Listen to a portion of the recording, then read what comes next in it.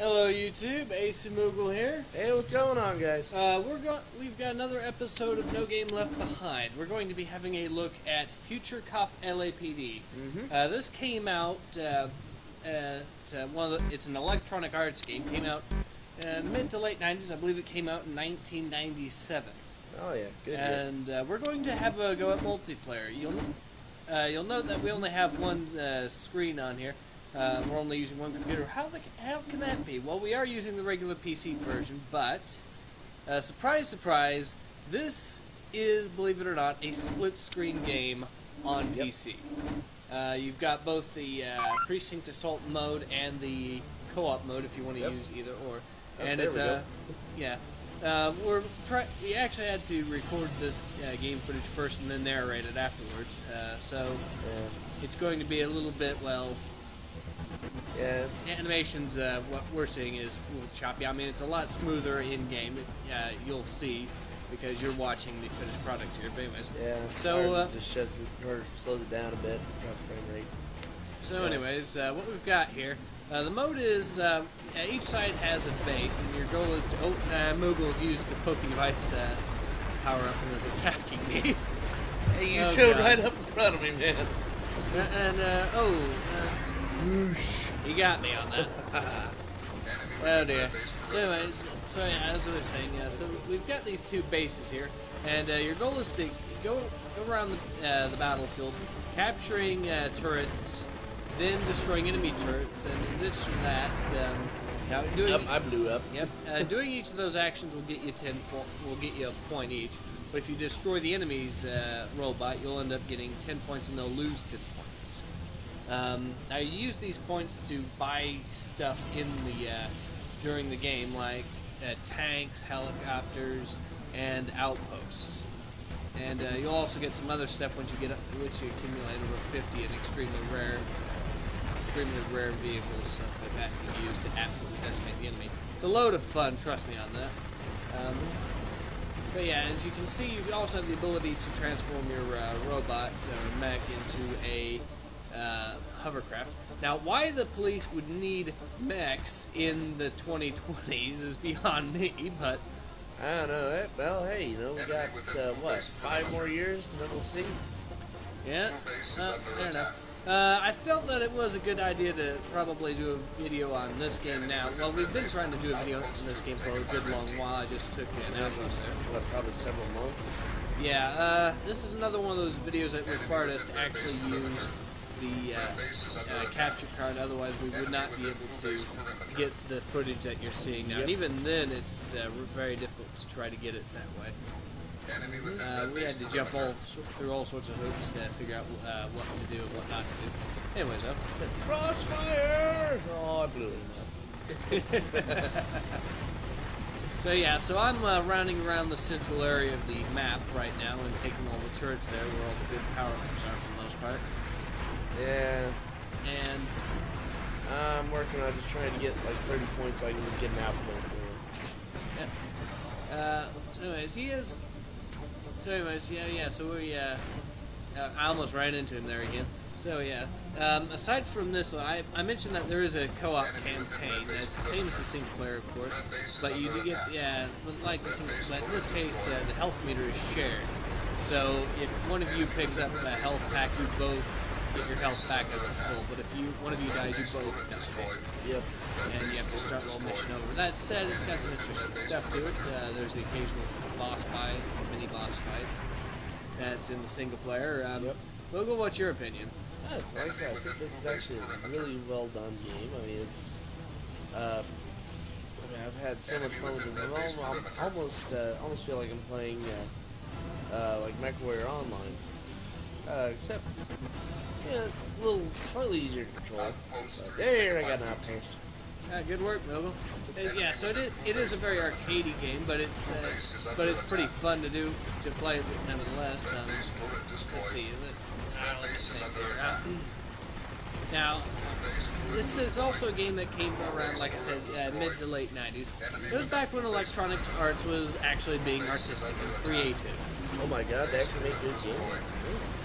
Yes, yes. In fact, this was actually, believe it or not, supposed to be a spiritual successor of sorts to the Strike series. It's in Desert Strike, Jungle Strike, Urban Strike. I'm gonna find that a little hard to believe, but okay.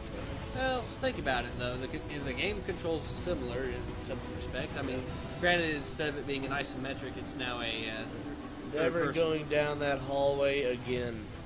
There's nothing in there. There's a bunch of my lost time right there. It's like, I'm gonna go this way. You know, I'd have to say that graphically the game looks pretty good for mid to late 90s. Exactly. The sound effects are decent, especially when you see one of these big turrets Yep. blow up. Oh yeah. I'm not talking about the small ones either, but the big ones, which we might be able to get another shot of. Yes. And yeah, the visuals go well with it. Ow. There we go. I'm peeled. So anyway, what else do you have to say on this one? Oh well, I mean, the only thing I've kept having trouble with is I keep forgetting about the vehicle mode. Just because you get stuck using the mech, and that's awesome. But with the vehicle, it's like I think you're down to just your machine gun. No, you've got all your weapons. It's just that you don't get very good traction. Yeah, that's it. But it's just I always keep forgetting about it because it's click both the thumbsticks. And it's like, why would you have it there? Well, that's actually kind of my fault. I configured the controls myself. Okay. We both have the exact same controls. We were using Xbox 360 controllers straight from the package and just plugged them right into the USB on the PC here. Oh yeah, that's the best way to do it. Yes, it is. It makes a split screen. And by the way, that's another thing. This is one of the very few games I've ever seen on PC that actually have split screen. Think about it. When's the last time you've seen it, aside from this right here? I honestly can't think of a good time. Or the day time they've done that. So anyways, so yeah, it is an interesting title. It's certainly worth picking up. You can only find a hard copy these days, unfortunately, which is a shame because they really should end up re-releasing this on digital download, maybe GOG or something like that. If you are, however, Steam should pick this up. Seriously. yes, they should. If you are, however, curious enough to try to find, if however you're willing to just play this map of this mode, I believe the demo will allow you to do two-player with this map specifically. I'm So- wrecking your shit. Let's have a look. See here, I'm taking the central point. that worked, Moogle. Yeah, it is pretty easy to dodge fire here. Also, I'm gonna open up on this and boom. There goes a lot of my stuff. And that was the sound effects and the visual effects I was talking about earlier.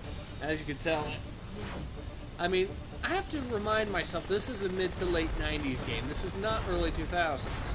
Yep. Because I am very impressed by it. So anyways, I think that pretty much covers everything we need to say about this one. Yeah. Certainly pick it up if you find it, or go on Amazon, look around. Go through a rummage store, look around for it, definitely. Oh, I'm about to get another outpost. We'll keep playing here till Moogle gets the outpost, alright? Come on, die already. There it goes. Yeah. Hello, scatter shot. I'll take that one out too. This gives me like points. Actually, we might actually just stick around here, because once he gets it, let's see how things turn out once he gets it here. There we go. Oh yeah, so I'm about to actually use those points I got earlier to, instead of buying outposts since they're all claimed, I'm going to actually start producing tanks as soon as I decide to turn around. I was kind of making my mind up. I can't get up the ramp. I can't get up the ramp. Okay, so I've got 16 points here. It actually caps you out at 20 tanks, but once you lose tanks, you can get more. And I blew up. Yeah, he just died, so I'm going to be able to pick up some helicopters. The jet symbol for it's jets, but it's actually helicopters. I know they're calling them jets in the game also, but trust me, they are helicopters. Yep. So anyways, I'm going to do escort duty here. That up. I've got 2 tanks here that I'm helping to protect. The tanks, by the way, will automatically capture turrets for you and destroy enemy units, so they're actually pretty useful to have. That up. It is. I can't get up the ramp yet. Now, if you don't want to do this mode, or if you don't have a second person to play with this mode with, by the way, they have something called. They have the option of playing this mode single player. You'll go up against Sky Captain, who is this guy in this jet, basically, that has all the abilities that you do, but can remote buy stuff. So he can be anywhere on the map, instantly buy an outpost, or instantly buy tanks and helicopters that he needs from any point, basically. Yeah. Yes, he is. And he also has a whole bunch of dialogue that he will spout all the time. Oh, yeah. Red base is under attack. Like crazy. I cannot tell you how many times I have heard him yell, "I live again," after he respawns. Good for you, buddy. Here's a cookie. Alright, so, alright, so I'm actually on Moogle's doorstep here. Yep. Last year for his base. I'm trying to take out all the turrets here so I can... Oh, we've got my tank here, but I've got one more coming right up. I've got 3 tanks left, and this badly damaged tank is slowly going. He could go all the way. Touchdown! Damn it. That was a good, fun game, wouldn't you say, Moogle? Oh, yeah.